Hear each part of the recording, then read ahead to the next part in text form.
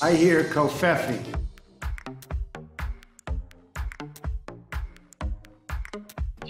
So clearly Laurel. Started worldwide exchange. Covfefe.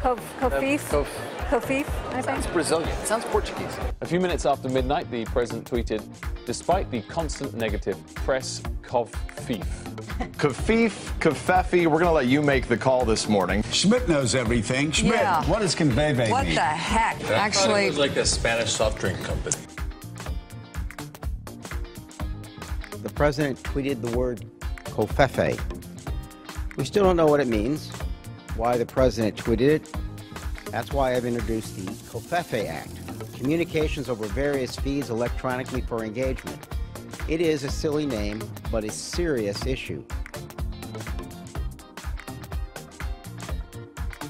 I hear Covfefe.